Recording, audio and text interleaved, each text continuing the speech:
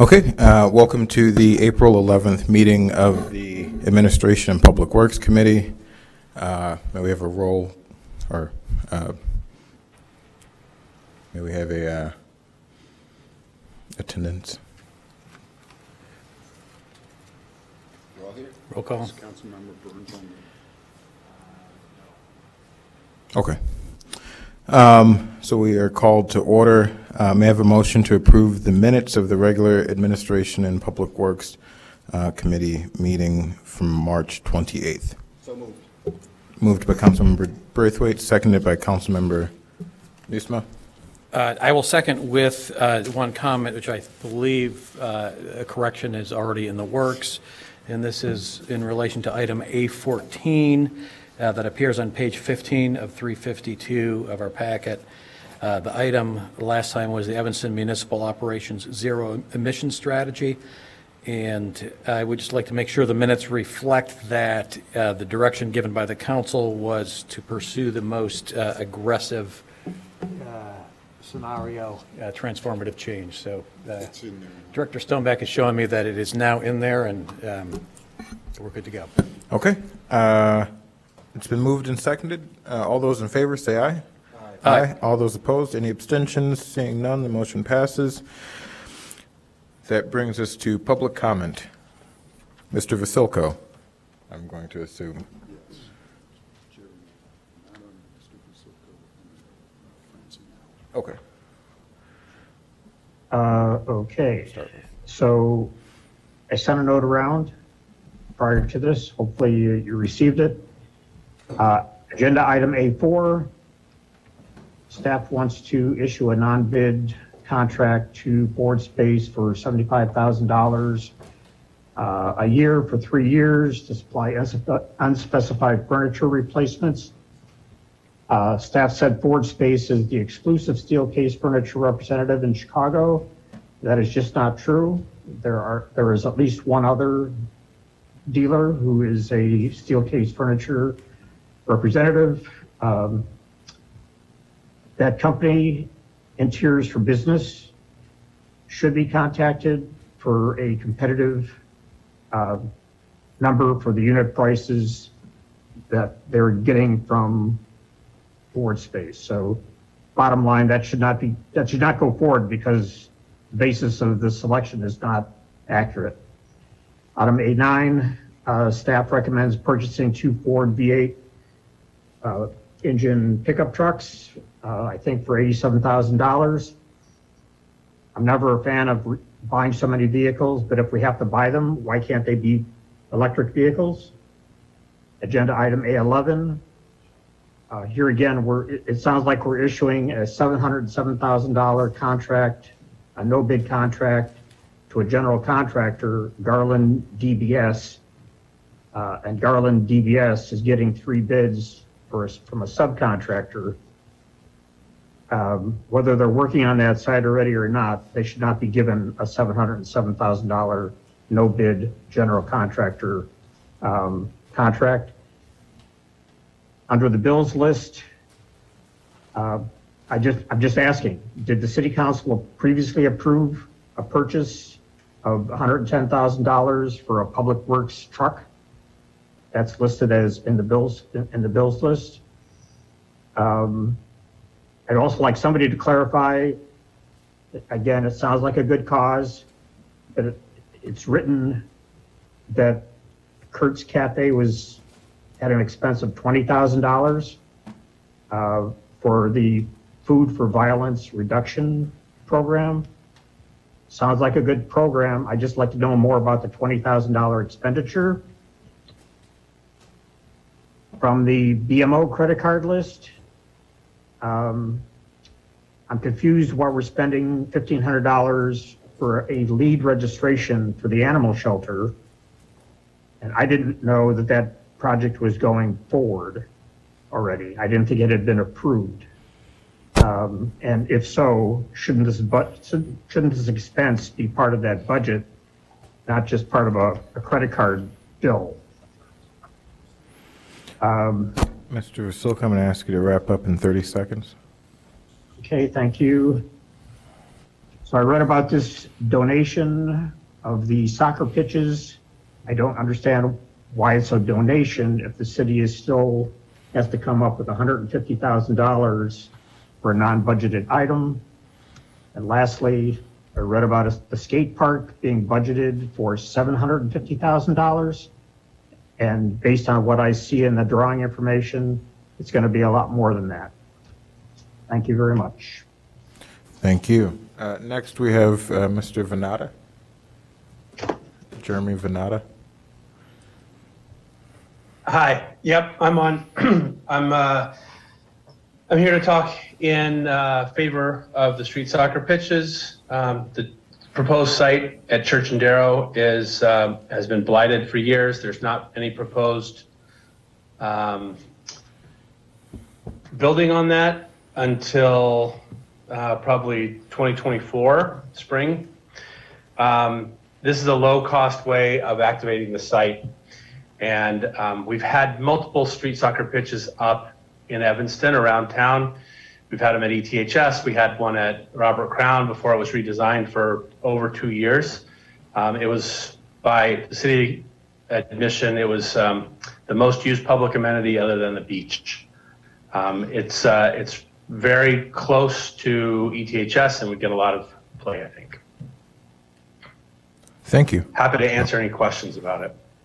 Thank you. And then finally, Ms. Allen, Francine Allen. Yes, thank you. I'm just here to see if there's any update on the sewer issue. I'll be happy to wait until that comes up at the end. Thank you.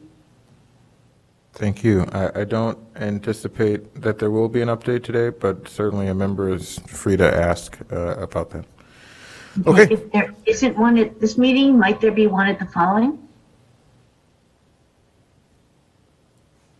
Certainly in the future there will be an update on it. I can't say that it'll be at the next meeting, but we'll keep you posted. Thank you. Thank you. Okay, now moving on to the consent agenda. I first will ask, are there any items that folks are seeking to remove from the consent agenda? A4, A9, and A11, just to answer those questions.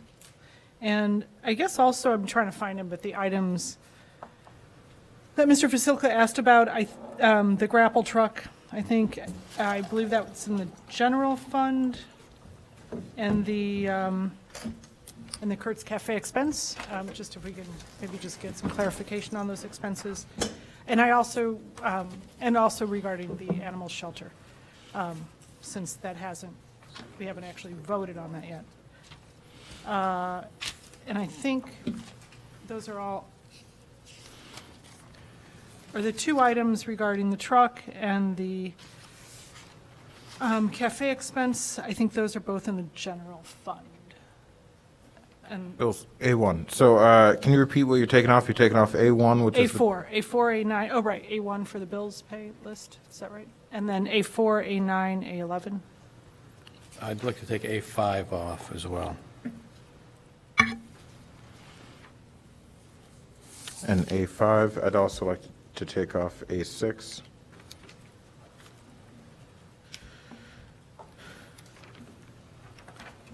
Is there anything else?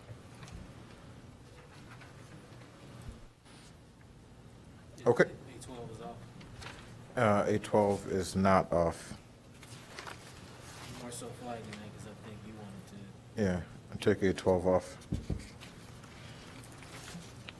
Okay. Anything else?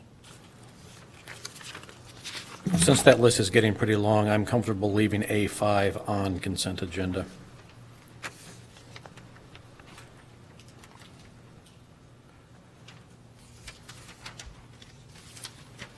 Which leaves us with A1, A4, A6, A9, A11, and A12 coming off. Okay. Do I have a motion to move the consent agenda minus A1, A4, A6, A9, A11, and A12?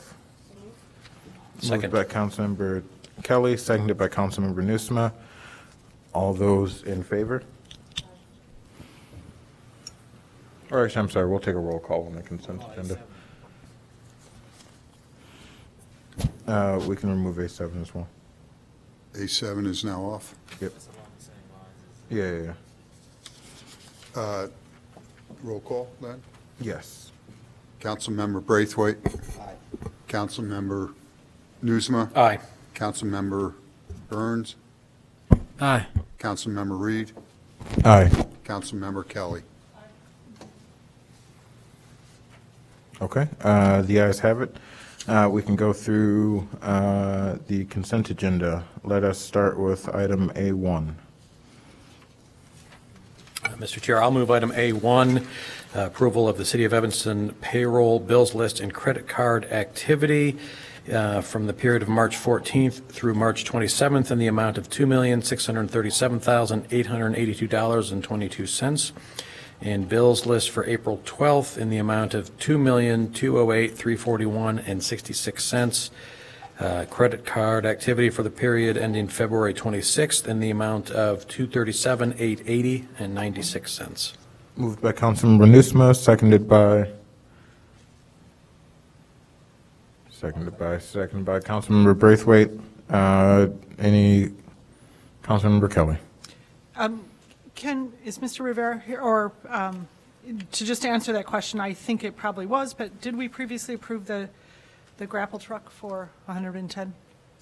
Good evening, Chair and members of the committee. Sean Cholik, Manager of Facilities and Fleet Management.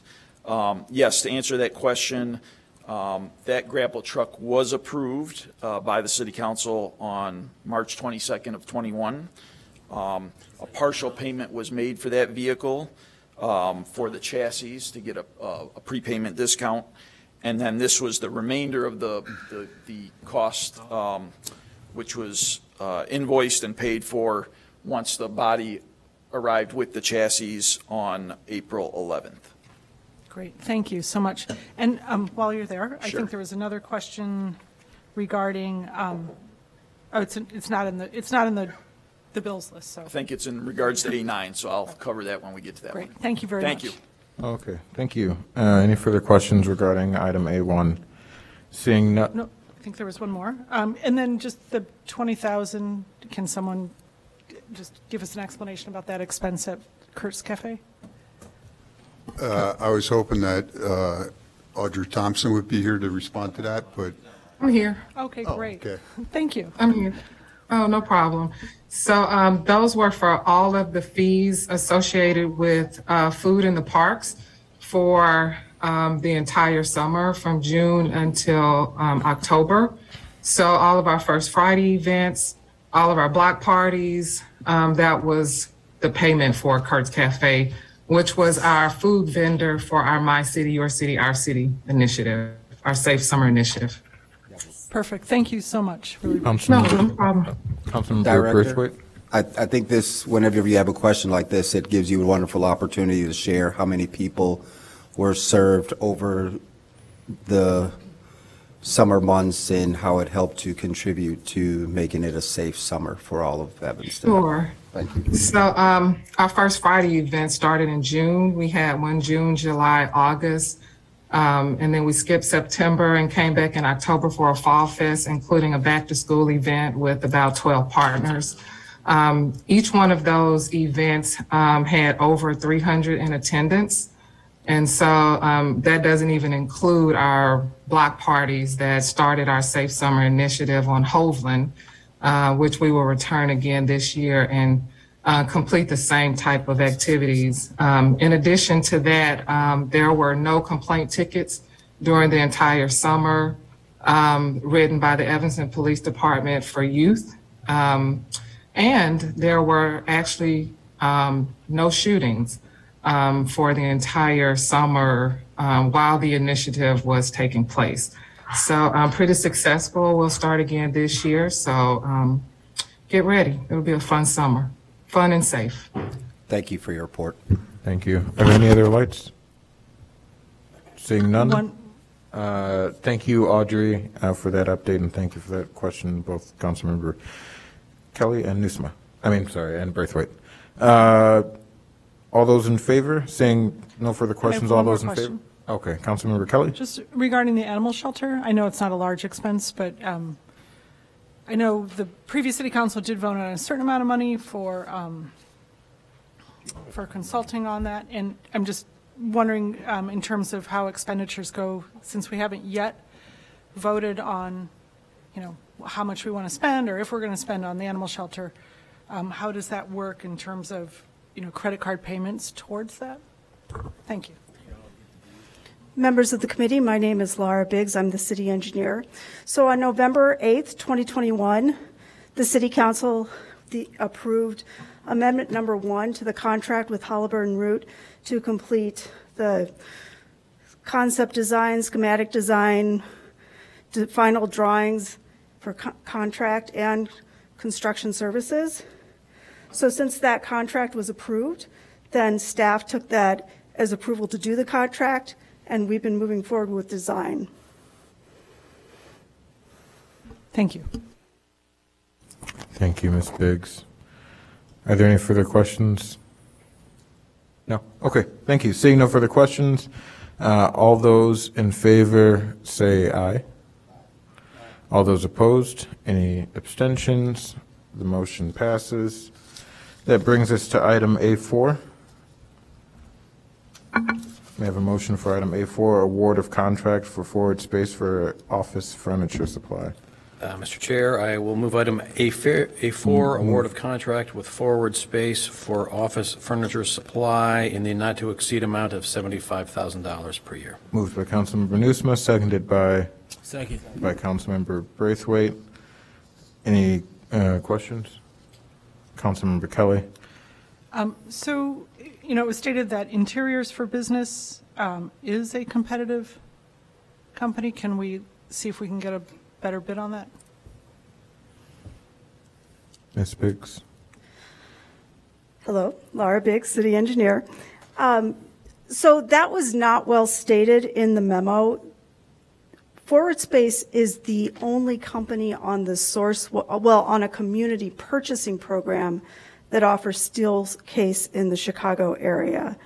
So the way that furniture pricing works is that for a company like Steelcase, what we're actually finding out as the competitive price is a discount off of the manufacturer's standard retail price. And there is a standard government discount that local, state, and federal governments can get from Steelcase off of the MSRP, and it varies by product, so I can't tell you exactly what it is. It might be 10% off this chair, but 30% off this filing cabinet. It just depends on the item. And the Sourcewell is actually giving us a better discount than what we would get for the government contract price for Steelcase furniture. And for that reason, we went with the Sourcewell contract. I'm not sure exactly. I'm trying. So we didn't get a government contract? I mean, a government reduction on this? In previous years, actually, we switched to Sourcewell last term also, but prior to 5 years ago, we would just negotiate, we would request for proposals and we do a general thing, but we get the same government discount from everybody. What varies can be like what they agree is like delivery times and other things associated with the furniture contract that they could negotiate. However, when Steelcase through Forward Space negotiated the Sourcewell contract prices, which was a competitive bid just by somebody else, they agreed to a better discount than the government program because Sourcewell also serves schools, which gets a better discount than government.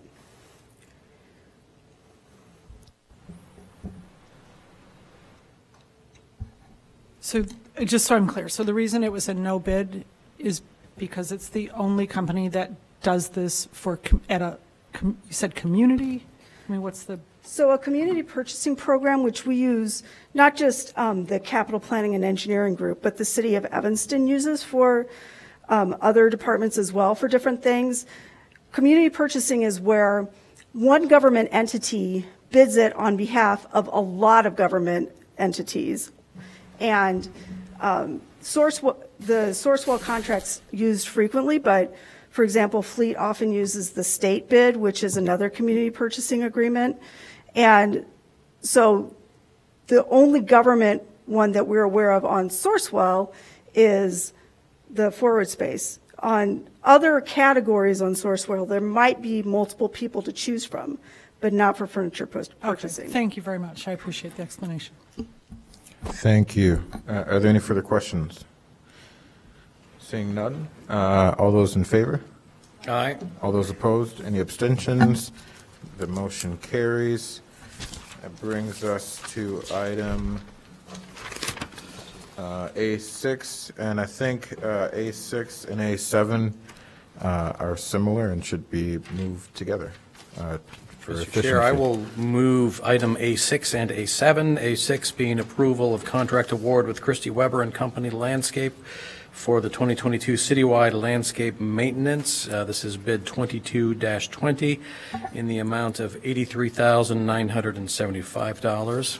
I will also jointly move item A7, approval of a contract award with Herrera Landscape and Snow Removal for park mowing services. This is bid 22-21 in the amount of $32,400. Okay, is there a second? Moved by Councilmember Nusma, seconded by Councilmember Braithwaite. Are there any questions regarding this item? Councilmember Kelly. Let's see, so this is A6? A6 and A7, yep. Okay, so this is for landscape. Do we know how, and maybe Jonathan, you know, in terms of electric, are they up to speed with our expectations going forward for CARP and electric mowers, and can anybody, does anybody? Who's the staff person who prepared this? Manager Stonebeck? Good evening. No, I do not know if they are using electric vehicle or electric equipment to perform the work. I would have to double check that. Okay, I would like to, maybe, could I hold this till we find out if that's the case? Yeah, I would put a call in to find the answer. I just don't. Yeah, I mean, we could do it right tonight even. If it's, They would be required to honor whatever the law says for the summer of 2022. Right? Correct. Yes, they would have to follow their current city ordinance. but in the event that they aren't already equipped, that's going to be a big expense, and that, I mean, it seems like it would be in our interest to look at companies that are already looking forward, and maybe they are. I just am asking. I do not have the answer. I don't know. Councilmember Kelly? Is there any chance we could find out? I mean, I don't want to hold up the process, but I do think that's an important aspect, given our focus on moving to electric. I don't know that I'd Right. be able to reach them tonight. Okay. I don't have a phone number right now or an email. I could attempt to do so before the council meeting, but Or by the next meeting. Honestly, I have to go back and look to see what the requirements are for this summer anyway. Whatever they are, they would be obligated to honor the requirements that have existed since we passed this issue a few months ago. So I'm not sure what change of outcome there would be. I do know that our specs would require them to follow city ordinances. Right. No, I understand that. I just I don't know if we don't. mentioned specifically in the bid package or not, whether or not you had to use electric equipment. I As haven't part of been their around program. Public Works all that much. Sure. No, I understand. It just seems it would be good to work with companies that's, fundamental part of their program going forward, where we're not pushing them or they're having to, increase costs because of our requirements. Okay. Thank you. Thank you. Are there any further questions, or is there a motion? I meant a motion from Councilmember Kelly. Okay, I also had some questions. I was interested in these items potentially being, we received an email from a leader in our environmental community who asked that with environmental concerns that we hold off on beginning our landscaping for an additional month. Until June, and that would have a significant impact on our environment. And so while I don't know if I want to impose any new requirement on the firms, I do think holding off on that both has an environmental impact as well as a financial impact in that we would potentially save a month or more worth of work. And so I am interested in tabling this item, one, to have staff get the new pricing on if we held off on starting the service for a month, and to get a bit of the environmental impact that would have as well.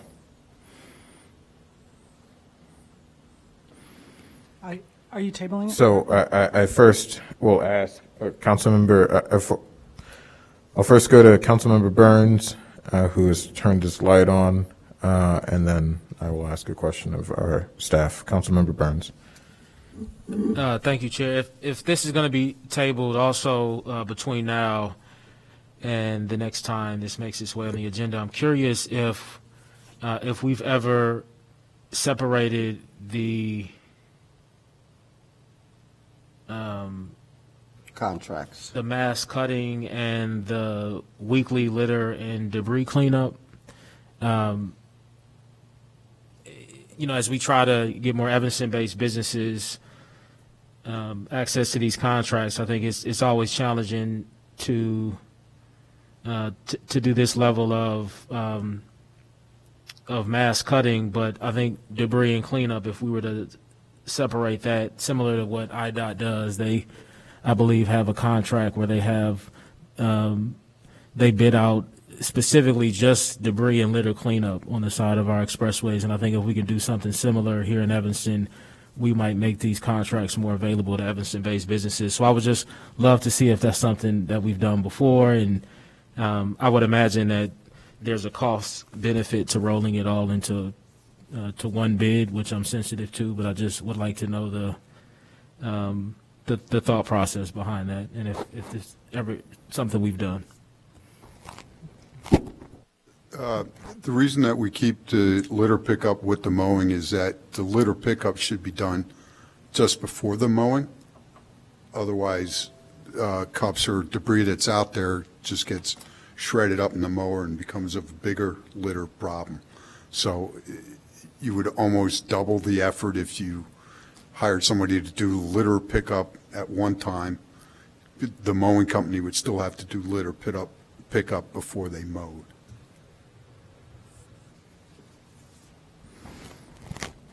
Thank you. Councilmember Kelly, did you? So I'm going to move to hold this, or to, I'm sorry, not hold it. I'm going to move to table this. Director Stonebeck, when is our, or Manager Stonebeck, when is our next meeting? Is it? On April 25th. Yes, I'm going to move to table it to the 25th. Is there a second? I'll second. It's been properly moved and seconded. All those in favor say aye. Aye. Aye. All those opposed, any abstentions? The ayes have it. Items A6 and A7 are tabled to the 25th. With seeking to be clear, what I'm seeking, and other folks can chime in, is that we'd look into moving this back a month and seeing what the cost savings are, and if we can negotiate something.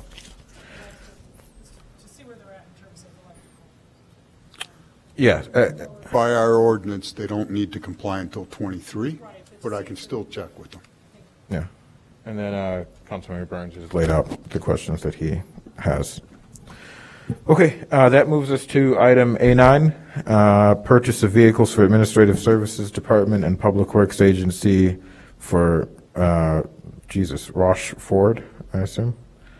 Mr. Chair, I will move that item in the dollar amount of $87,046. Great. It's been moved by Councilmember Nusma and seconded by Second. Councilmember Burns. Any discussion on this item? I think there was a question about the possibility of using Ford F-150 electric trucks. Correct. Sean Cholik, Manager of Facilities and Fleet Management. Yes, Ford is now making an EV F-150 pickup called the Lightning, which we are very, very interested in. Me and members of my team actually went to go see it when it was being showcased for the first time in a nearby location. The trick that we're having right now is that the current situation with the automotive market and components puts a little bit of a damper into our planning and some of the things that we would like to move forward with. So although we are interested in this truck, right now the cooperative purchasing contract has expired, and we expect one to be open again in the fall, in which at that point we'll look into getting some electric F-150s. But right now the estimated build time for them is a year minimum, and with the way we've seen things going, we anticipate that it could even be more than a year. So why we're recommending these two gas versions, which are V6s, not V8s. I think there was a little bit of confusion in the quote, but they're actually V6s. Our plan is to move forward with these so that we can acquire them because they're on a lot, they're readily available, and we'll be able to secure them, probably within a week or two. So if we can get these and keep on track with our current replacement plans for these two vehicles that are well overdue, we feel that would be a better plan to get these now while they're available. And purchase the electric vehicles next time around. Correct. Our plan would be to look into getting at least one, the next time that they put them out there. The other thing that is kind of tricky for us is typically when they build these vehicles, they only have so many build slots. So if we don't get the approval and get it in time, we've actually had them tell us, yeah, we'd like to give you a quote, but all the slots are already filled up. So once they hit that amount of slots, they stop building them. But that would be our plan to move forward with them in the future. Thank you. Councilmember Burns. Yeah, I had the same question, and I think what will help, because you'll probably get this question every time you purchase a vehicle, at least from this council.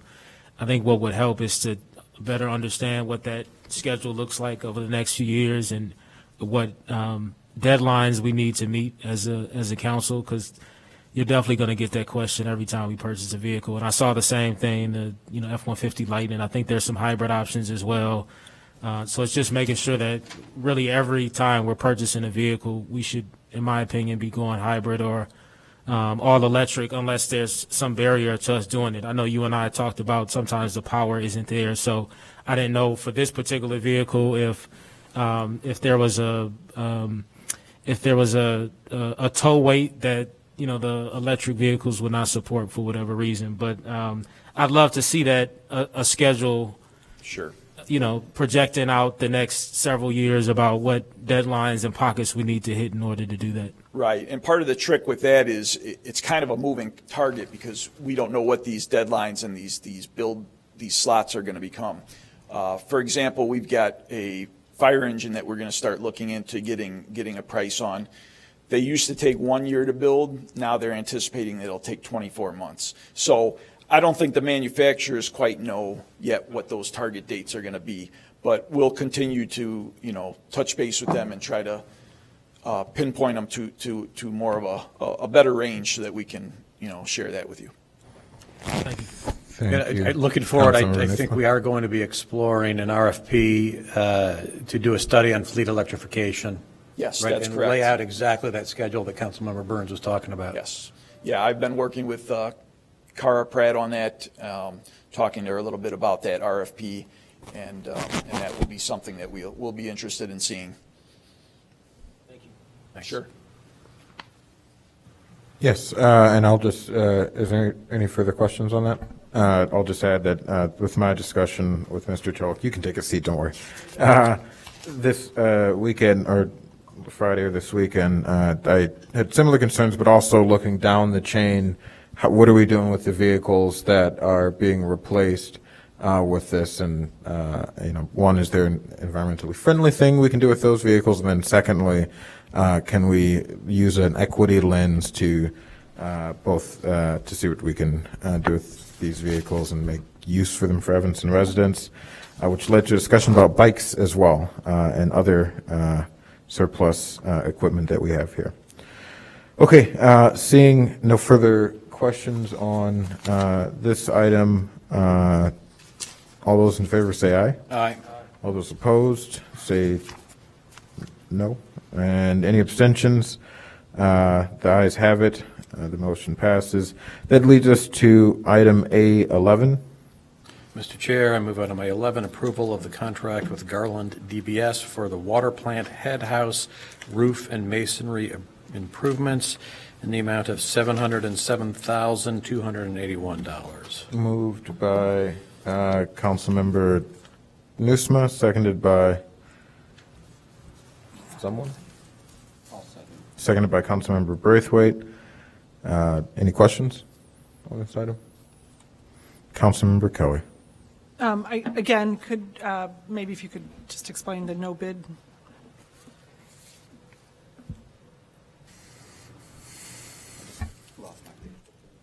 Members of the committee, my name is Laura Biggs. I'm the city engineer. So Garland DBS is another community purchasing type of program. Again, we're using Sourcewell for this one. There used to be a wider variety, but they have all consolidated under Sourcewell. And the city of Evanston has used Garland since 2011, I believe, to do roofing projects. They've actually, the city of Atlanta has bid a roofing contract essentially, and Garland is been the successful recipient of that contract, and then all of the communities in the United States can choose to use that bid if they wish. The way that the Garland contract is structured is a little different. Garland provides roofing materials. They also do tuck pointing windows and door replacements as well.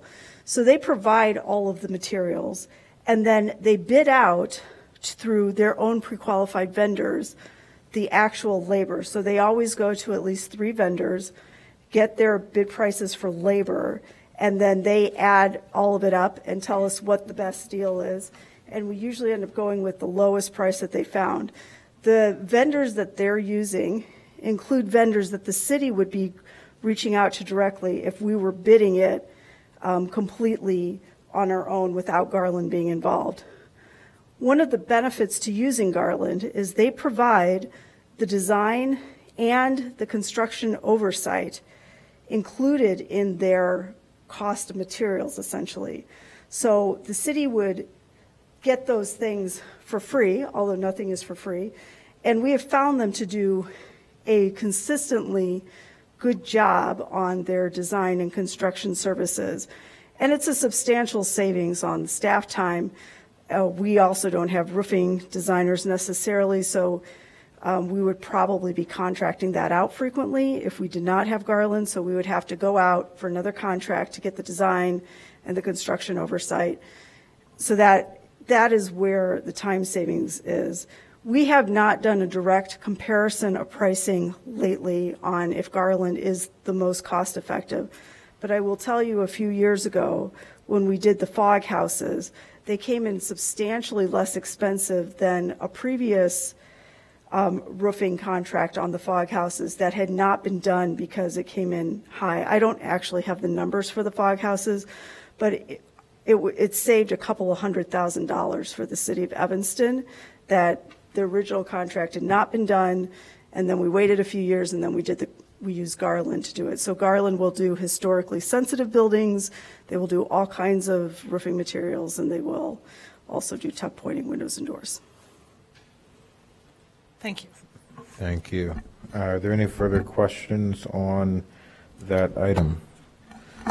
Seeing none, all those in favor say aye. Aye. All those opposed? Any abstentions? The ayes have it. All right, may I have a motion for item A12? Mr. Chair, I move item A12, resuming water shutoffs as a result of non-payment. Okay. Are there any questions on this item? Is there a second? Second. Correct. Seconded by Councilmember Burns. Are there any questions on this item? Okay, I just, okay, Councilmember Burns. And we could have a discussion, but I was just thinking for the sake of time, it seems like there's still quite a bit of data that isn't available yet that we're waiting on. So just want to know, does it make sense to spend too much time discussing this now until we have that information? Sure, and in fact, given that, this is just accepting and placing on file a document. Can we table this? Do you think, Mr. King, that some of the data that we're still waiting for might be available on the 25th or the meeting after that?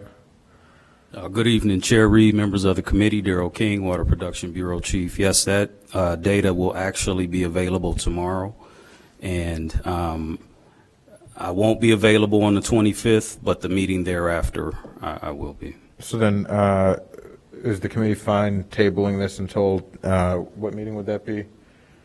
The first meeting in, go ahead. Although I will be here on April 25th. Oh, okay, if you can, yeah. Well, then we'll have Direct Manager Stonebeck, so we'll bring it back on the 25th.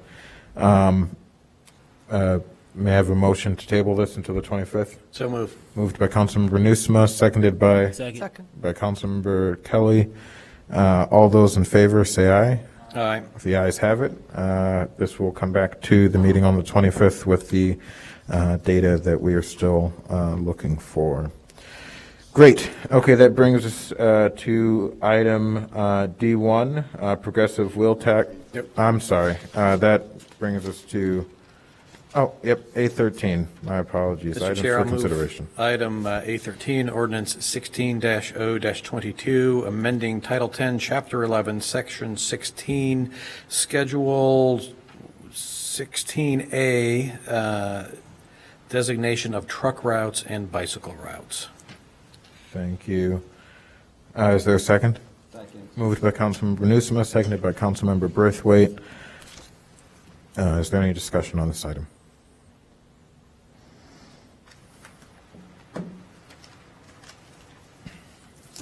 Seeing no discussion, all those in favor say aye. Aye. All those opposed, any abstentions? The ayes have it.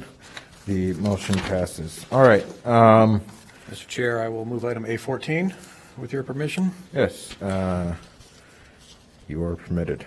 Ordinance 29-0-22, amending City Code Title 4, Building Regulations, and Title 5, Housing Regulations. Great. Second, moved by Councilmember Nusma, seconded by Councilmember Braithwaite. Is there any discussion? Seeing none, all those in favor say aye. Aye. Any abstentions? All those opposed say no. Great, the item passes.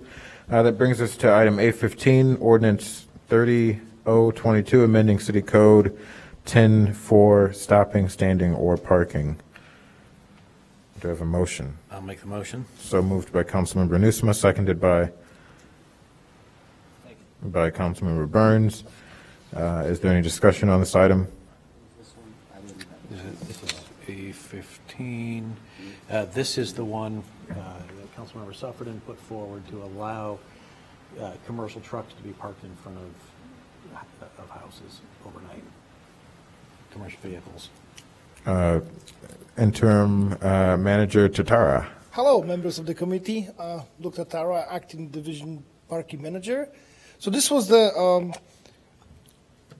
by request by the council member Saffernan to help create the permit for the vehicles which right now are banned for parking overnight because they are commercial vehicles. They seem commercial vehicles like the pickup trucks or the trucks which have company lettering or signing like Domino's Pizza or stuff like this.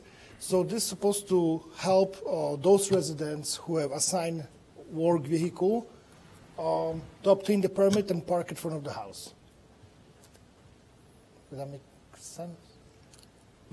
So I remember having a conversation about this, and my concern obviously is depending on where it's parked, depending on the size of the vehicle, this could be an incredible headache for residents. So fast forward, if somebody has a car now, and especially if it's a narrow street, you're going to start getting phone calls that there's a larger vehicle, and I wasn't sure when I read through this. So we have a limitation in there. So this will be a limitation to the B plate, which is common for the pickup trucks, and for the FP plate, which is the fleet plate rental. So this will, you still cannot attach any attachments to the vehicles. You still cannot have trailers. You still, the only one accessory which you can have on the car is basically the radar rack. So this is kind of limitation towards the pickup trucks or the work vans. So you carved out the pickup trucks, because the landscaping trucks, yes, anything. So it's really just, and the deciding factor with the vehicles are those that are wrapped. Yes, and also the type of the plate. So any plate, B plate, which is usually right now it's for the pickup trucks and for the vans, they have a B plate. Any larger commercial vehicles require a different because of the size and of the gross weight. So this is only basically apply only to the pickup trucks and to the working vans. Any larger vehicles require a different license plate.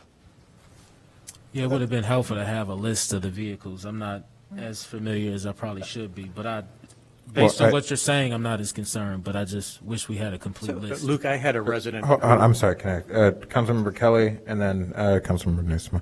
So the B plate can be up to 8,000 pounds, correct? Yes. I mean, that's a big truck to have out in front of a house.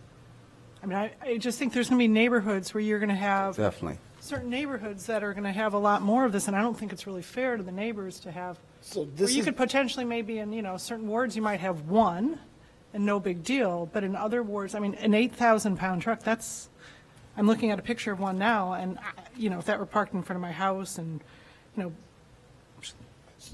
so this is in response for the automatic request to draft something. I think our ordinance before was reason why we restricted for all this reason which you mentioned, Councilmember. So, but we was requested by the council to draft something, and that's the best way we can come with to regulate those, to amend the code. Councilmember, is it, any further questions, Councilmember Kelly? So I'm sorry, can you say what the plates are again? You said a B plate and B what? plate and FP plate. And F, As well FP as passenger plate. The passenger plate, yes. not F. Excuse me, FP, that's the fleet plate. Okay. That's for the rentals and for any kind of corporation who lease the cars. Okay. B plate, which is the pickup truck and the vans. And the regular plate, because, for example, let's say you have a Geico car, which is the, Ford Fusion, but is wrapped right now under current ordinance, cannot be parked because of the lettering, company lettering on it. And just point of information, if someone was an Uber driver or a Lyft driver, technically by code, their car wouldn't be able to be parked on the street because it would be a commercial vehicle. That's correct. We have actually And what a is that plate called? section for the limo services and taxi services. They follow through a different section of the code. Yes. Councilmember So Kelly, in terms of trucks, it's just B. B, yes. Okay. Councilmember Nusma. I had a resident who wanted to park a school bus on the street overnight. That would not be allowed. That would not be allowed because it's not the B plate. It's a totally different delivery plate or the passenger coach plate, something like this. It's a different size of different type of the plate used for the bus. And the weight, I think, would also just disclose. Just as a point of information, this ordinance is before us for introduction. Yes. Yeah, so maybe before, if we approve it tonight, before it comes back for approval, we can have a more definitive list of the vehicles that would be allowed. If there's any questions, concerns, just email me. I will try to answer them or iron it out for the next meeting.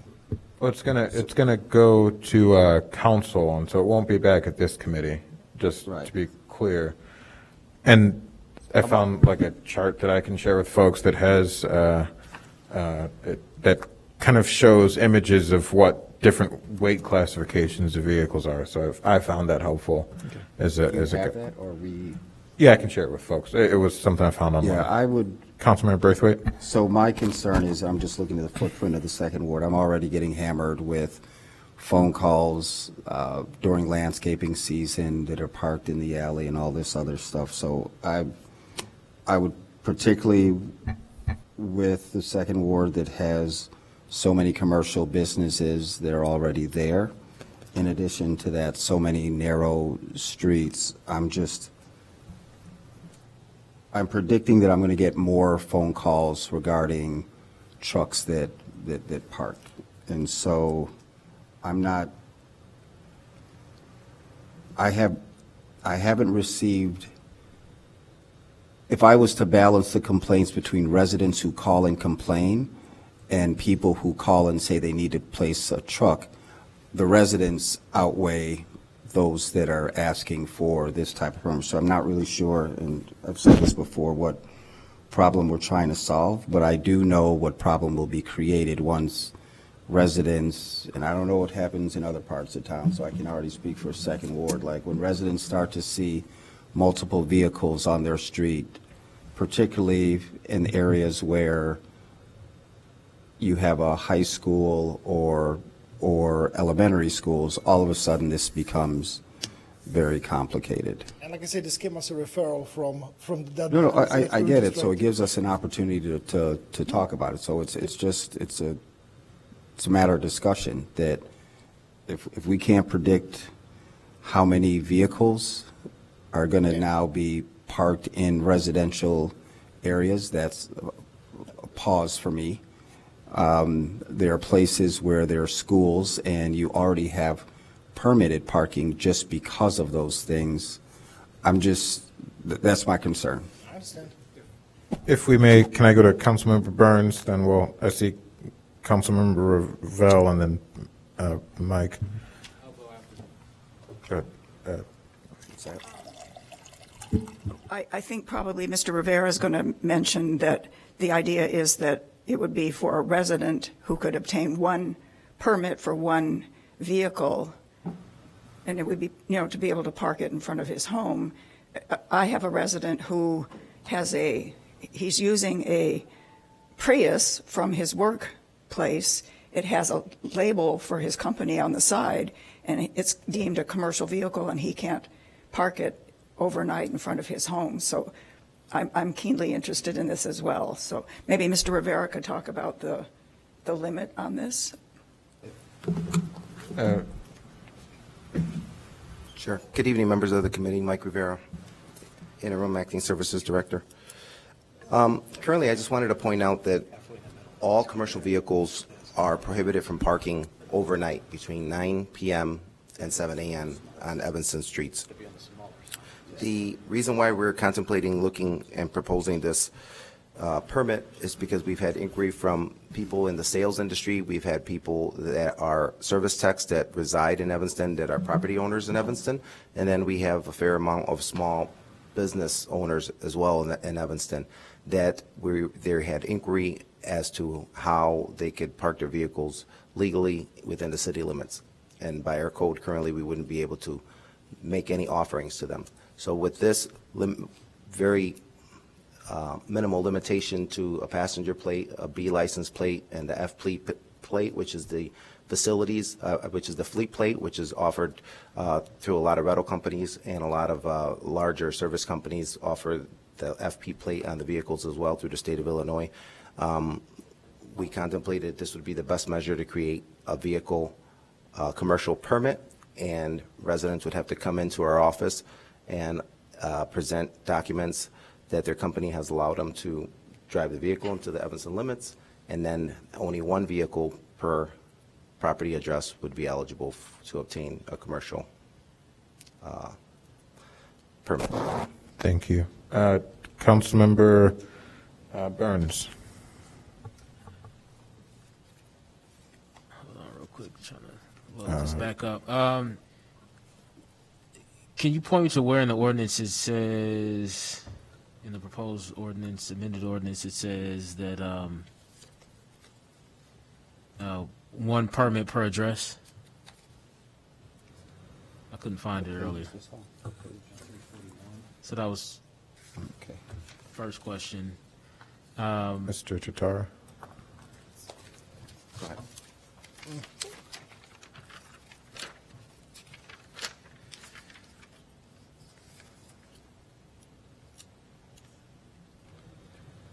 I mean, that's not, we could figure that out, but I just wanted, that was just a quick note. I know this is just introduction. And then, you know, I think similar to Alderman Braithwaite, I understand the need for both sides. You know, we both represent kind of working class areas where folks are more likely to have both residential vehicles, but also vehicles that use for business use. And so I'm sensitive to both. It's like, you have one set of residents who would like to park this second or third vehicle on the street without being ticketed, but then you have other people, both who are renting or who may not have use of their garages if they're renting out a single family home that's been converted, who also need you know, access to on-street parking. And I think my concern, which I expressed the last time, is it would be, if this was the only option for the individual, and I know it's difficult to understand that, but if there's another place that the resident can park their vehicle, then I would want them to exercise that option and not automatically, as a default, you know, choose to park this vehicle on the street. And so that's my concern, is that I don't know if there's any way to keep a hold of that. And then also, people, to Alderman Braithwaite's point, also, if we were able to freeze everybody that is parking on the street right now and say, okay, only you can get the permit, then it wouldn't be an issue. But now, if we make it available, more people are going to use it. And so there's no way to understand, unless we try it out, how many people are going to say, oh, okay, I've been, you know, paying a lot more for a garage or whatever it is to park it somewhere else, and it's not as convenient because it's in Skokie or some other place. But now that this permit is available, I'm going to exercise this opportunity to park it in front of my home. I just don't know what that looks like. So I definitely have my concerns around it. Unfortunately, I don't think there's any way to control it, nor to predict how many people are going to take advantage of it. So this is a tough one, but I certainly understand the need, and I'd like to just I want to make sure that you know, one per address is in the ordinance. Okay. Thank you. Thank you, Councilmember Burns. Since everyone has spoken once, I'm going to take a quick opportunity here to say that, you know, I am in support of this. I have a lot of folks in my ward who are working class small business owners and who are landscapers, or just even Uber and Lyft drivers who have these commercial vehicles, and it allows them to operate their business, be Evanston residents. It increases affordability to be able to have this option. And I'll also say to Councilmember Burns, to one of your inquiries there, that this permit costs money. It's not a free permit. And if someone has a garage where they can park their vehicle, and then they can do that for free, I think they'll make that assessment if it makes sense to just park their vehicle for free in their own garage rather than paying to park on the street. Right, it'd just be a cost benefit. No, I'm in an off-site garage for them. Yeah, sure. Not but one at their home. I know, and you mentioned that you want to make sure that we exhaust options first, and make sure that if someone has somewhere they can park their vehicle, right, their home. But more importantly, off-site though. Sure. Like at the workplace. Great, and my point is that people make their own cost benefit analysis on that one, and so.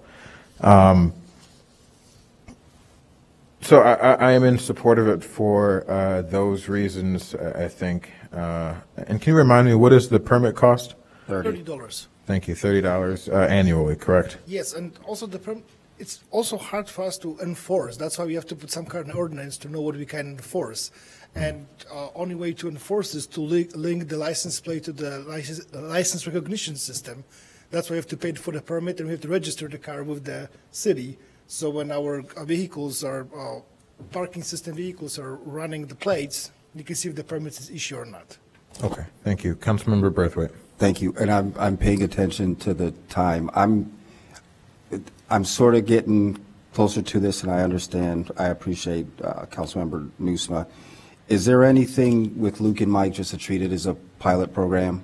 Like I can already predict the disasters just based on what I deal with, but and I know that you want to be careful to make broad strokes in terms of different sides of town, but if Alderman Ravel and Suffern, I mean, if this is something that their residents are asking for, then why not just pilot it in one of those areas or two and see what the impact will be over the course of the year, and then we can measure it. I mean, there's a potential that this adds a huge burden, particularly around like snow removal and all those other things. I mean, so before we get into all of that, why don't we just pilot the damn thing and see if it works, and if it works, then...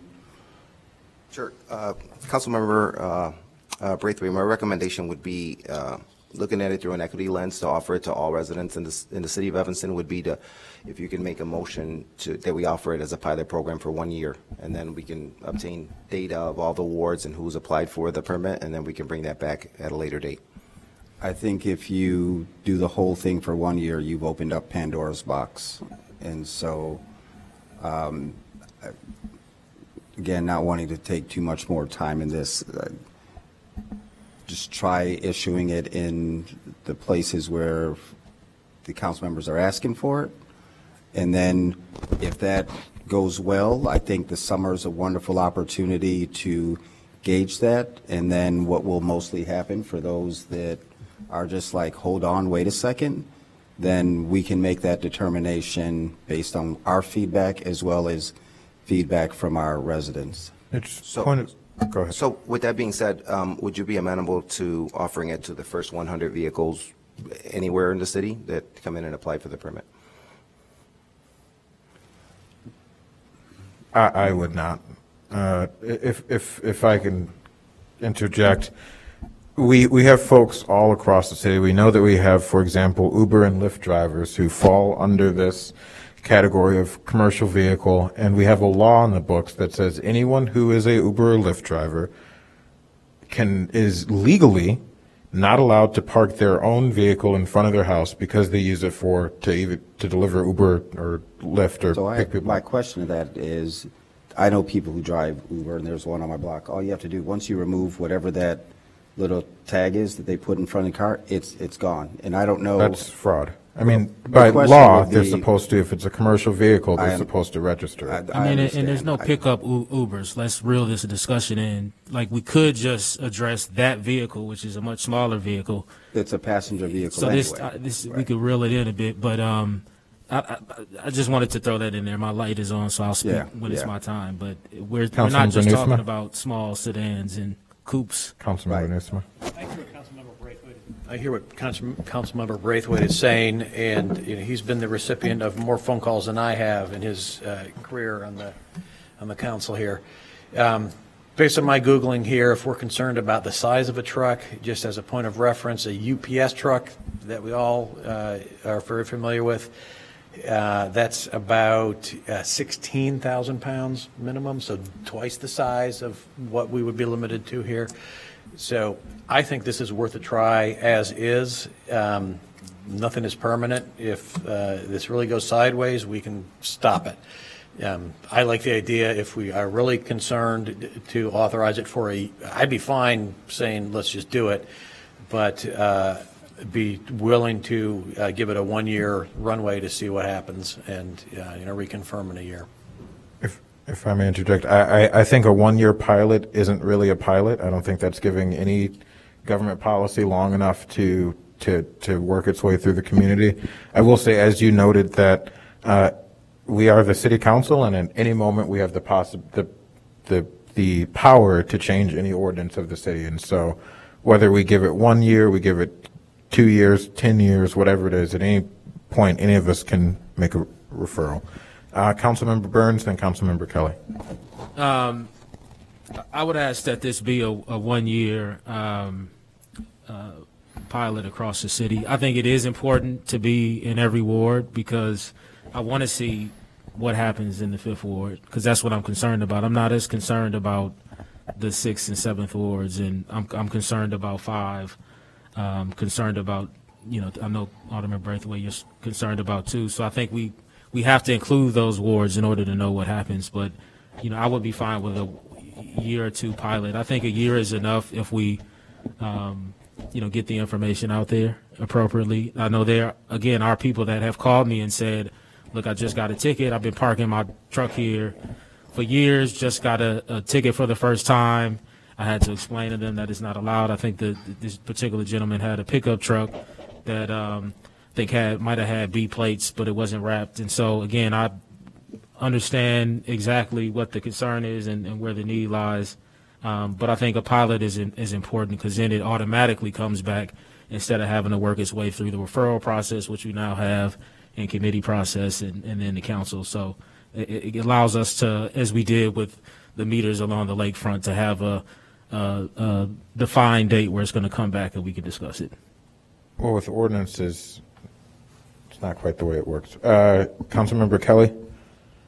Yeah, and I just want to go back to the issue of equity. It's not about the equitable distribution of these permits as much as it is about undermining neighborhoods. And I am concerned about the trucks more than anything. I have friends in the trades, and they have these Class B trucks, and they're big, a 7,900-pound truck. I would not want that in front of my house. And I respect Alderman Braithwaite's concerns here that some neighborhoods are going to have more of these trucks parked on their street. And so, and the folks I know that work in the trades think this is kind of crazy. They're like, yeah, you have a truck, you have to just figure it out. That's part of the deal, is figuring out, you paid to put your truck somewhere. And I would also like to suggest that maybe as a city, do we not have, is there a lot that we could designate, a couple throughout, or maybe that's something we look at, lots for this that we charge, because I don't think a Class B truck should be parked on the street. And I think, people in the trades also don't expect to be able to park a big truck like that on the street. Now, the Uber situation, I don't like that. To me, isn't as problematic visually. That's not impairing neighborhood integrity the way a big truck does. So can this be amended? Would Alderman Suffredin and Revelle consider an amendment to this where... Point of information, what is neighborhood integrity? What does that mean? Meaning, I think everybody enjoys view. If you look out your window, if you're on the ground floor, that you don't hit, it's not right up against a truck. I think lakefront people enjoy expansive views and not having your street lined by trucks, for example.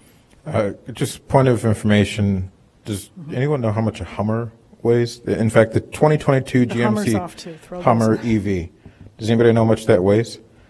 The new electric Hummer weighs 9,063 pounds. If I own that car and I stick my passenger plates on it because it's my personal car, I could park 100 of them out in front of my house.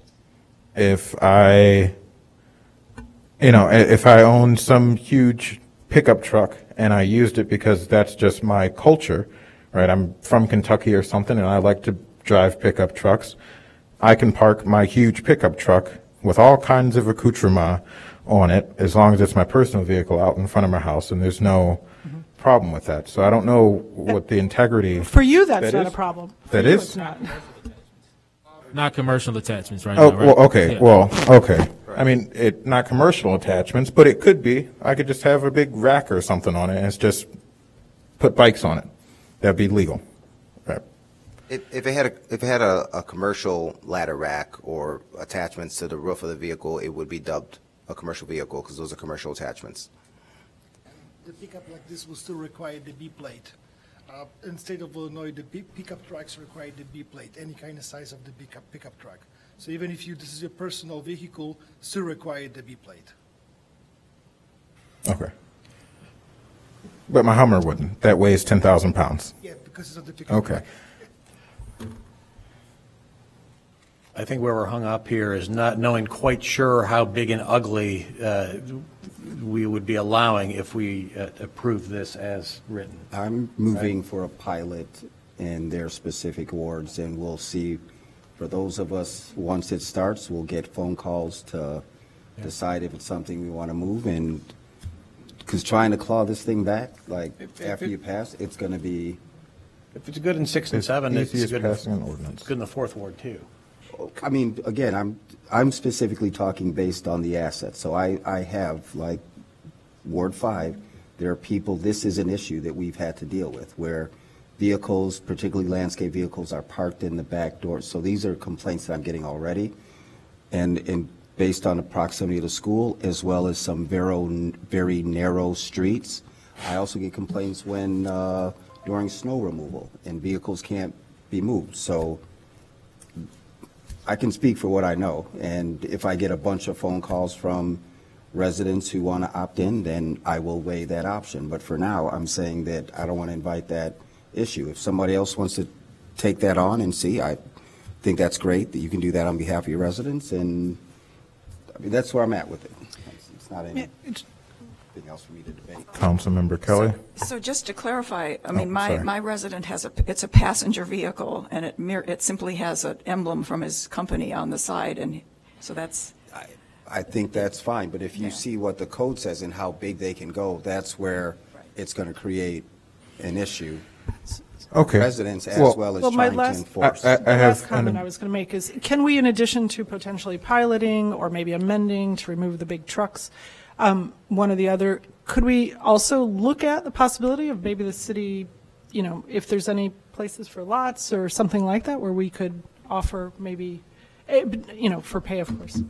Currently, the city offers parking for B license plate vehicles within any of the 3 parking garages in the city of Evanston and any of the parking lots that we have availability. But we don't have specific lots that are dubbed for commercial vehicles or to accommodate certain size vehicles. As well as any street that doesn't have over 50% residential units, right? They can park there. That's correct. Did we? I do remember requesting a map that would display all of the blocks that have less than 50% residential units. That's a request that I've made to our IT department and GIS, and we're waiting for them to work through that for us. Okay. Just a time. I don't think it would be I'm sorry, fair. Councilmember Kelly had her light on, and then we can go to you. I think that was from before. Yeah. Again, I just would like, I mean, I realize what exists right now, but I'm just wondering if there's any chance of just considering the possibility of new lots just for that, maybe a couple in town, one on the southwest sides. Okay, thank you. Councilmember Brown? Yeah, I'm certainly agreeable to looking at lots and other alternatives. I just think if we do it, it would not be fair to only have it in a select few neighborhoods, especially neighborhoods, you know, on the North Shore. I think that would not look good, and I'd get calls. I'd get calls from residents saying, "Why can't I participate in that program?" So again, I'm personally fine if we're going to look at an entirely different alternative, such as Councilmember Kelly, your idea. But I don't think it would be fair to only pilot this in a few neighborhoods. Well, I think I have to agree with. I think. If I may mention also, the parking lots that are permitted lots today are primarily fully occupied, and we wouldn't have the ability to, you know, void the permits that are currently issued to make that lot into a commercial lot, if you will, because there are folks who are currently active, and and a lot of lots even have wait lists. Thank you. Councilmember Kelly, to your, because it's not just the Class B, but it's the weight as well. And I looked at the weight, and I didn't see this vehicle as something that was 8,000 or below. I think it is really just cargo, you know, like the utility and cargo vans, the smaller vans, commercial vans, and the pickup truck. So I'm not as concerned with the truck as much, but you know, I would personally like to pilot this. If we're going to do it, let's pilot it, do it citywide for a year, and then go from there. But I don't think what you just sent, Councilmember Kelly, is probably. I don't think that's 8,000. That looks heavier than that. And having a list probably would help when this comes back. I don't know if this is going to council tonight or what the next step is for it, but that's how that's how It would, yes, if we passed it here, it would move on to council for introduction. Okay, so we have some time. I think everybody has expressed their position on this, so we can move on. Councilmember Noosa, can you share that document that you shared with me in terms of the vehicle sizes with everyone else, just so we are all on the same page? Thank you. Okay. So are we making any amendments to this, or are folks comfortable moving this on to council? Again, if it doesn't say one per address, I just want to make sure that would be in the ordinance. That would be an amendment. I think it does say one per address, correct? Did you find it? I believe so, yes. I don't have the whole, I don't have the whole complete ordinance with me. I just have the first page. Well, I didn't see it in the ordinance, but that would be it. And Councilmember Kelly, Braithwaite, are you all If comfortable moving we're on? to piloting, council? then I would also add that, and I don't have his, Councilmember Noosma has the different sizes of vehicle that we only allow passenger vehicles, small passenger. So are vehicles. you looking to amend this to only allow? I would make that You're gonna make that amendment if motion? there's enough, so I would move that we Eliminate the B plate? eliminate the B plate and just identify it as passenger vehicles, which And to the- your point, the it would fleet- be Uber drivers and small vehicles with a wrap. As well as the FP plate, correct? Which would be the fleet, that would be like a, for example, I think Councilmember Ravel's person would be an FP plate, likely. As So long as it looks like a passenger vehicle and it doesn't take up a Typically large they are. footprint. Typically. FP plates may be pickup trucks and light vans. That's fine. Okay, all right, well, is there a second to that? I second. Moved by Councilmember Newsome, seconded by Councilmember Kelly. Moved by Braithwaite. I'm sorry, yeah, Councilmember Braithwaite, both of you have kind of the same. nice flowing names. Braithwaite, seconded by Councilmember Kelly. Is there any discussion on the amendment? I will just say I do not, I both support the amendment and don't. I would love to see something that allows for my residents who are working class, pickup truck owners who are working in the hot sun on landscaping, for those folks to be able to park their vehicles in front of their homes and not receive regular tickets. But I will support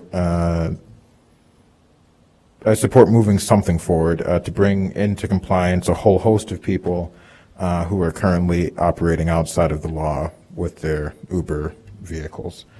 Is there any further discussion on that? I'm sorry. I just want to make sure so staff understands the amendment. The amendment is to eliminate the B and the FP plate? Just the B. Just the B. Okay. Thank you for clarifying. Thank you. All those in favor of that amendment, say aye. Aye. All those opposed? Nay. Aye. Oh, okay. Any abstentions? I'm going to have to call a roll because we have a roll call on that. Sure. You didn't vote, Bobby. Councilmember Braithwaite. Aye. Councilmember Newsma. Nay. Councilmember Burns. Aye for now. Aye.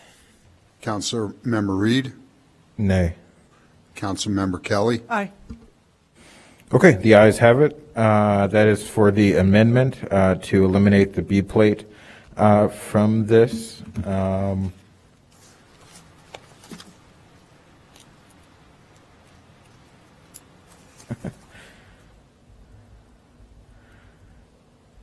All right. Now I just want to make it clear that what we're voting on now is that folks who have a small kind of regular vehicle parked out in front of their house that happens to be commercial now have to pay $30 more because their vehicle is wrapped or because they're an Uber or Lyft driver. So with that amendment, the main motion has been properly moved and seconded. Seeing no further discussion on the main motion, may I have a roll call vote?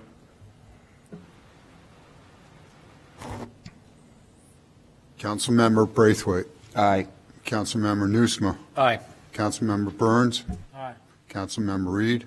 No. Councilmember Kelly. Okay, that is passed. I voted no because we're just charging Uber drivers $30 more. It made sense with the pickup trucks. Now it doesn't make sense to me. Okay, thank you. And now we're moving on to items for discussion, progressive wheel tax discussion. Mr. Chair, I'll move item D1 for discussion. Is there a second? It's been moved by Councilmember Nusma. Is there a second? Seconded by Councilmember Kelly. Thank you. I'll just quickly introduce this. I made a referral a while ago for conservation pricing for the wheel tax. The goal was to encourage environmental sustainability, as well as provide additional funding for the city to meet our CARP goals. Forgetting your position again, Administrative Services Director Mike Rivera has put together a number, and Lucas have put together a number of proposals. I personally support Proposal 2. I don't want to belabor the discussion too much, and that would add $1 to the wheel tax across the board, and that dollar addition to the wheel tax across the board would then go into the CARP plan. And so this would be the first, the CARP funding. So this would be the first source of revenue, solid source of revenue for our CARP budget, and so I support that option. Is there feedback from other members on the committee? Councilmember Nusma.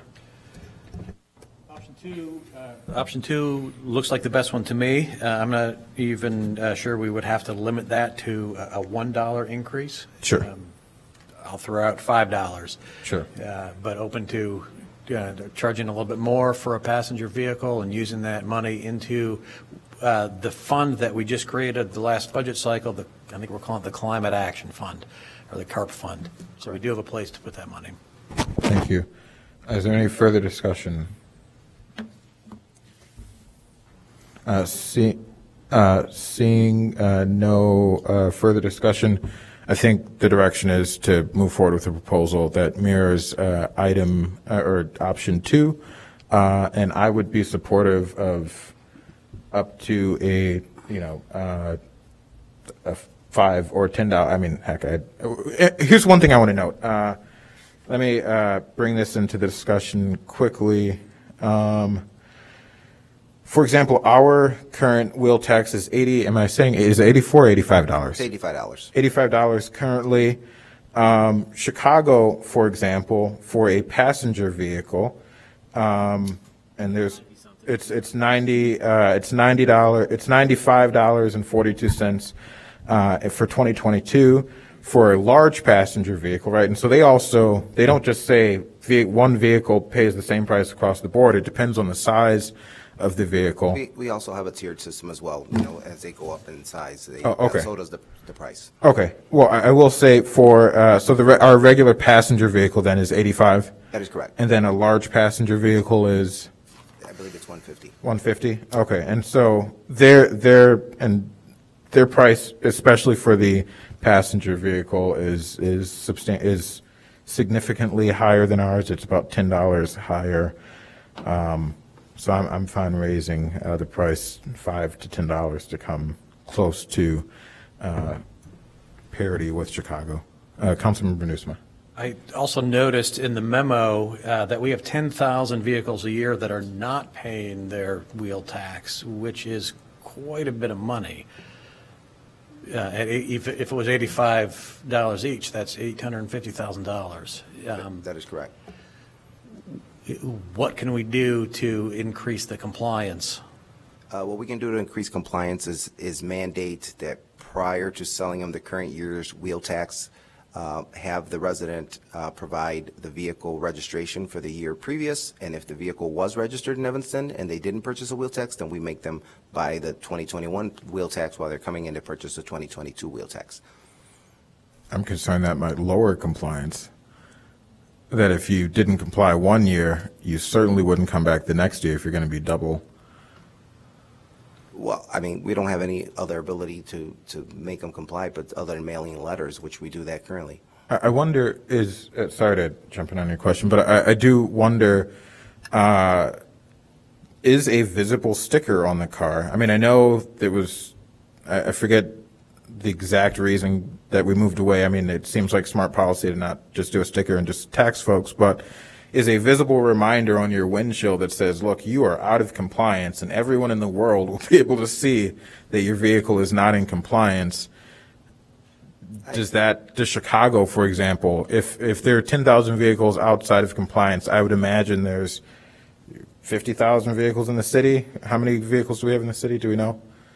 In Evanston, we have 50,000 vehicles that are registered, and approximately 40,000 are complying year over year. Okay, so so that's that's 1/5 of our folks not complying. Is Chicago or other cities that have an actual sticker? Is their non-compliance rate that high? I haven't investigated that, and a lot of the reason that we get some non-compliance is because lots in Evanston are fairly large, and people have driveways, and people have large garages, and people have sometimes multiple vehicles or even collector car vehicles. And while they should be registering those vehicles and paying the wheel tax in the city for the city of Evanston, if they're not using those vehicles routinely, like a collector vehicle, and they take it out once a week or once a month, they'll try to skirt not paying for that wheel tax.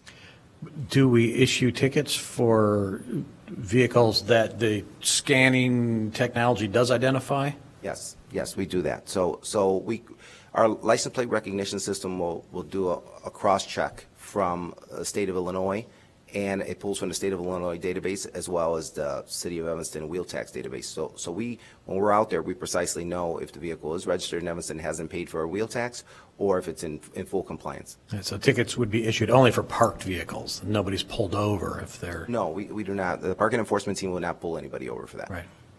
Right, and you can't go into anybody's garage or their backyard to, no, sir, we wouldn't. To ticket folks. But we know who they are. If we know there's 10,000 or so vehicles that should have paid the tax but haven't, correct. Can't we take any other action to enforce the collection?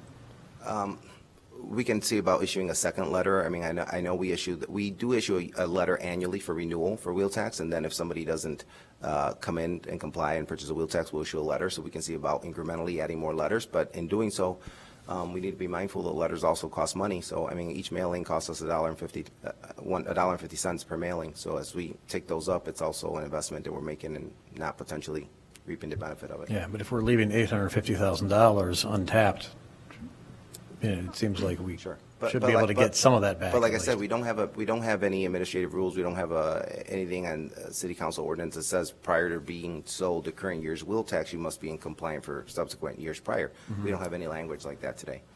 Do we boot vehicles who don't pay their wheel tax? We shut off water if someone doesn't pay their water bill.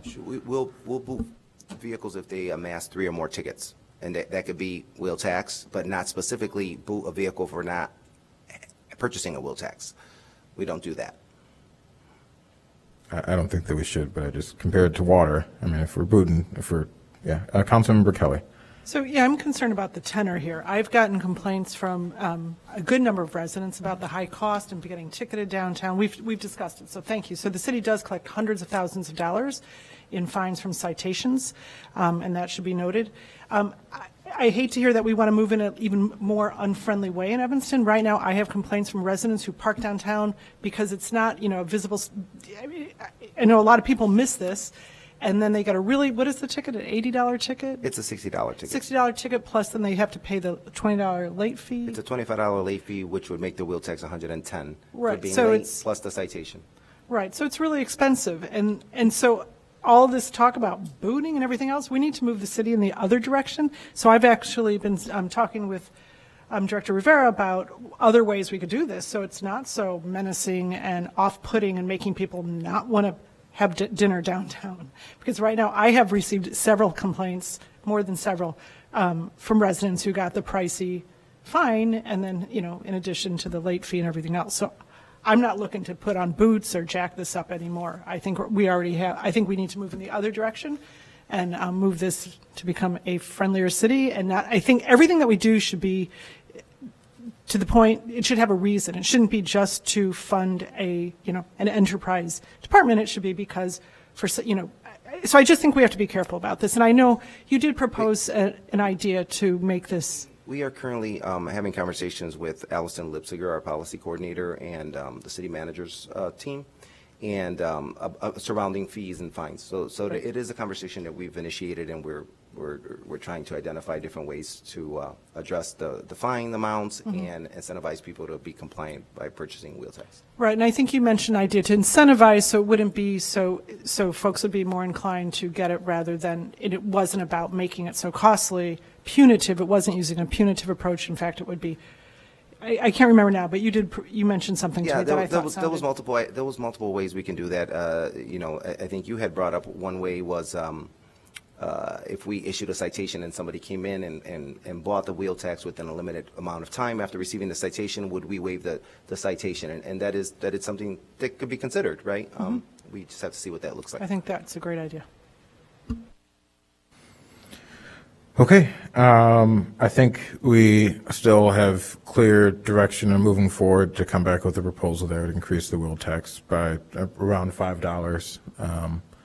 And we can maybe even work in what Councilmember Kelly said there, that we'd waive the ticket price if folks pay within a whatever time frame. I would give folks at least 2 weeks, but whatever staff comes up with. All right.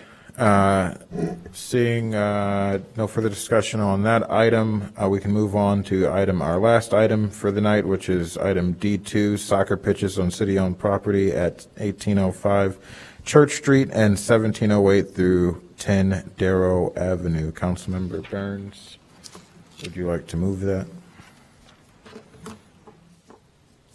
Yes, I move D2 soccer pitches on city-owned property at 1805 Church Street and 17. Yep. Moved by Councilmember Burns. Darrow Avenue. Seconded by Councilmember Kelly. Okay. I just read the whole. If Neil, or I'm sorry, if Jeremy is on the line, if he could quickly walk us through the PDF that he provided. I think it's in the packet, but are you still on the line? Yeah, I'm on the line. There you go. All right. You got the floor. All right. So we propose to put 2 street soccer pitches down at this property on Darrow. The pitches we would remove and grade using an environmentally friendly material. The pitches would be free for anyone in the city to use. We could have a system where if you didn't come with your own soccer ball, you could check out a soccer ball across the street. We have had these pitches down in Evanston since 2016 in various locations. Mostly, all of them have been temporary, but the temporary can be as long as 2 to 3 years. We had one pitch outside of Robert Crown Center, where it was there for over 2 years. We had turf down, and as I mentioned at the top of the meeting, it was one of the most used amenities in the city outside of the beach. The thing that we've learned with these, and that Evanston has proven out as a testing ground for us, is that these pitches really do a great job of building communities. They provide a safe haven for kids to go. The residents treat them as a sacred space. We have not seen to date any graffiti or marks or vandalism of the street soccer pitches. Boys, girls, different ages, ethnicities, it really is a melting pot. I think partially because of the shared love of soccer, the beautiful game, and partially because the way it's played with walls and goals built in there, the game doesn't stop as much. If we're playing on a large field and you can just run away from someone who's smaller than you, you're not running away from anyone here. You're not kicking the ball harder than anyone else here. And the ball changes possession so many times that you're just able to, no one gets upset if you lose possession. And so what we saw at the Robert Crown pitch was kids self-organizing, playing on their own, making up their own rules. They play 2-on-2 all the way up to 10-on-10 inside one of these tiny little pitches. And our proposal is to put 2 of these pitches in the space and let kids self-organize there. If you want our help in programming, that's certainly available for something else that we also do. We did a very successful tournament in Chicago last year. We have 2 permanent pitches down in Chicago. We've got pitches in Boston, San Francisco, Orlando, Minnesota, and other places around the country as well.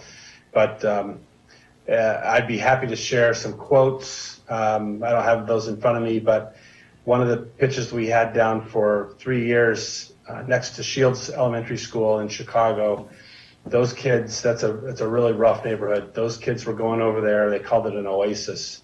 It was somewhere they could go after school where it was safe and many times safer than their own house. Thank you. So this was an idea that a few months ago we toured a few different potential locations around the city for these soccer pitches, and Councilmember Kelly nudged me and said, "Hey, I think Church and Darrow might be a good location. It's the proposed site of a future residential development, but it's sat vacant now for quite some time."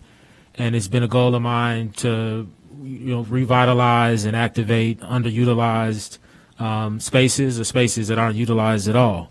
And so this is a way to improve the site, to repave it or improve it in some ways, at least the grading at a minimum, and to add these soccer pitches, which was just described as a way. Through AYSO and Team Evanston, we have some pretty good soccer programming. But as somebody that played soccer growing up, you still benefit from having a location closer to where you live, where you can get some additional touches and improve your touch and your play. And I think having this right at Church and Darrow will go nicely with the skate park that we're also looking at, and there's a canoe launch also proposed close to the Fifth Ward. Of course, we have basketball courts and baseball diamonds, and so unfortunately, I've heard some people with sports say, "Oh, well, that's not something black people play." Well, that's not true. Black folks excel at any sport when it's accessible, when it's properly programmed, and I think this will benefit all age groups and ethnicities here in the city, and I think it's an excellent temporary option for a site that isn't utilized at all right now. So I would hopefully, if anybody has any questions, we could use Jeremy's time to ask those questions. Thank you. To center the discussion, I'll just ask, what exactly is the direction for staff that we're looking for in this discussion item? Staff can probably lead on that question. I presume. I don't know what the next steps will be. This is something that is a TIF eligible use because it's be considered kind of infrastructure and kind of a public feature in the area. But Paul, you can talk about what the next steps would be. Thanks. All right. Good evening, Mr. Chair and members of the committee. I'm Paul Zalmazak, Economic Development Manager. On behalf of Councilmember Burns, brought this forward as a discussion item. What we mentioned in the staff report is that you would need to find budget. Like, what are you going to essentially cut from the budget to make this happen? Or what are you going to reallocate to make this happen? It's TIF funds, Paul. We don't have to cut anything. It's West Evanston TIF. Right. I mean, TIF funds can be used for some of the cost. And we know that the cost is somewhere in the range of 150 to 470, depending on the nature of the pitches. So yes, we can use TIF for site prep, but acquisition of the pitches and things like that are not going to be a TIF eligible cost. So we have to figure out what the budget is. And I would need Mr. Vanatta and Mr. Levine to help us figure that out. So if this is something that we can relocate to different areas within the TIF boundary year over year, what's the difference between that and lights? That has been a TIF eligible expense. Yeah, are you talking about street lights on? Right, yeah, like the decorative, seasonal. Yeah, I mean, that's considered seasonal. That's considered city infrastructure, whereas this is. Would not be? It's a fine line, right? I mean, we're talking about a recreational. It would be pushing TIF to a boundary that I'm not sure we're going to win in a court battle, so to speak. I don't think. No, I don't, and Right. we don't have to go there. But it just, if lights were considered, you just would think that something like this could be, if it was, because it's temporary, because it could be relocated by design, it's in the way we're discussing it is meant to be relocated. Right. So perhaps something we can discuss. Yeah, perhaps one of the directions would be to have staff work with the law department to determine to what extent this particular project would be 100% fundable with TIF funding. Yeah, that's a good next step for sure. Because then that does change things. I was under the impression that this could be entirely funded by TIF, so that's certainly a question I have. Okay. Councilmember Nusma. I'm wondering where the Department of Parks and Recreation is when it comes to this soccer pitch. It seems like that kind of project would be their purview. Do they have an official opinion on this, or have they been part of this discussion? Former Director Hemingway was at the table, and obviously he's no longer here. And this would be something that the Parks Department would likely be very involved in. Again, in the interest of time, I was trying to shepherd this on behalf of the council member and staff just to continue to keep the conversation moving. If this were to go forward for consideration, we would definitely need Parks and Rec at the table. Just to underscore that, he was actually on the tour with us, myself, Councilmember Kelly, Jeremy, Neal, and others. We went to different sites around the city. So the former Parks Director who recently left was very much so involved. And help me understand the time sensitivity here. And the question I'm getting at is, would there be anything wrong with taking this up in the 2023 budget? I mean, well, one, we make amendments all the time after we pass a budget. We did it with the canoe launch. We do it all the time. But again, it depends on whether or not it's a TIF eligible use. There's a lot of TIF expenses that aren't necessarily part of the budget because, if they're over a certain amount, they need to be approved by the council. But things come up like, again, TIF money can be used to support local businesses, for example. So if a business on Church and Dodge makes a request for some type of interior improvement that is considered a kind of a leasehold expense, then they can make a request in between our budget cycle and get it funded. So it's a bit different when we're dealing with these TIF funded programs. But again, I think the question is how much of this can be funded through TIF, and if not, then we have to look for other funding. Is $150,000 the amount we're talking about here? I think that's still to be determined as well. Yeah, I think we'd have to ask Mr. Vanetta. Okay. Because there are options. 150 for just $150,000 would be one pitch, but if you want two pitches, lights, turf, we're not making any money off of this. We're citizens of Evanston. We've been doing this at our cost since 2016, putting down these pitches. This is just the first time we've come to City Council requesting funds for something that you would own. Thank you. And this would only be for 2 years in this location. Right, and that's one of the timing issues, is that if we're going to do it there, the season's coming to install it. Let's use it before HODC and Mount Pisgah move forward with their project. That's a 2024 development calendar for that. Right. So 150,000 or more for just 2 years is. No, because again, you can relocate again, and it's relocate it for an additional whatever 50,000 or whatever in site prep. Yeah, and I mean no matter what if we do it, it costs money. The question is, and I think maybe Jeremy and Neal can talk to this, is like well utilized these sites are, because it's one thing to have a basketball court, a baseball diamond, but if it's not utilized, it's just sitting there. I think what we've heard is community members of all ages actually utilize these soccer pitches because it's a quicker pace. It's almost similar to if you had, I don't know, I'm reaching here a little bit, but like a much smaller basketball court with trampolines. Like it's a much more intense experience because it's a much shorter court and it's intense. You get a lot more touches and people are using it. And that's what matters. It's not just having these recreation opportunities, but investing in the things that people are actually interested in using. So I think if we, unfortunately, I wasn't there.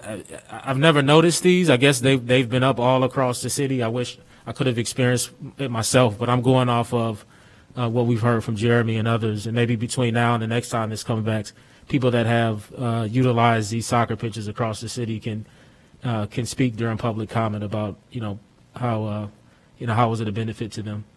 Thank you. Councilmember Keller? So every day when I leave school, leave work, and drive by that corner, I just get really excited about the possibility, the prospect of seeing that area activated in such a healthy way. In fact, I'd love to see more sort of healthy activity squares around our town that are so accessible, right, that you don't have to be in a programmed, expensive sport, but that you can just go pick up accessible, unprogrammed place to be healthy and active and physical, especially coming out of COVID. I think this and, other squares throughout town is something we should look at, pickleball, other things that are just very accessible, basketball courts, soccer pitches. I think this is a wonderful possibility. And again, I think we should look at expanding the options. And I think it does build community, and this is so important as well as being, something really healthy and activity for everybody of all ages. It really pulls community together. And so I hope this goes through. Thank you. Great. So it seems, I'm trying to read the pulse of the committee, that we're interested in moving forward with this and having staff work with legal to determine how much of this project is TIF eligible, and after that determination, and then also determine how much this project is going to be overall, what we're looking to do exactly. I guess, is there any feedback on that particular issue? Are we looking to do one pitch, two pitches?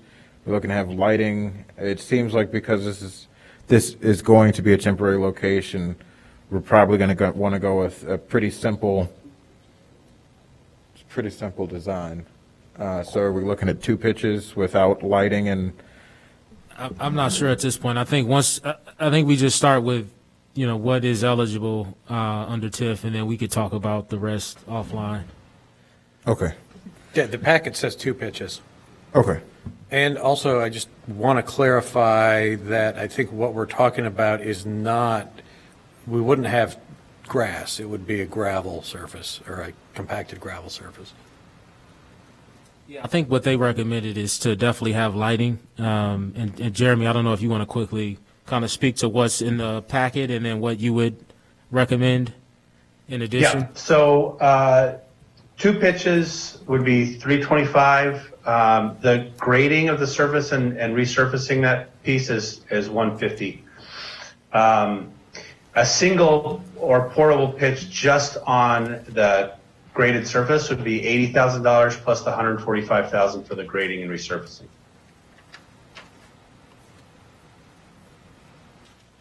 That's the one thing I have concern with this is $150,000 to grade a piece of property that's going to be used in a year or two doesn't sound like a great investment to me.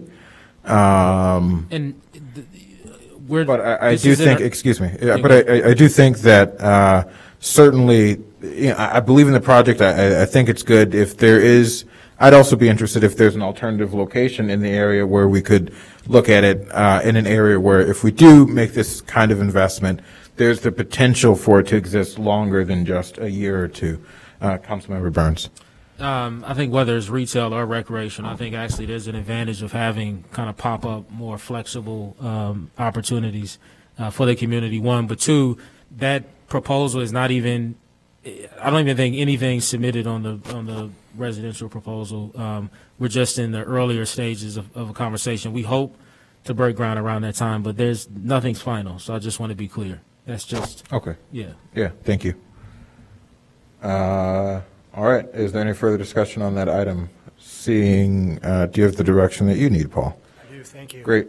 Seeing no further discussion on this item and seeing no further business before the Public Works, the Administration and Public Works Committee, this meeting is now adjourned, and Planning and Development will start in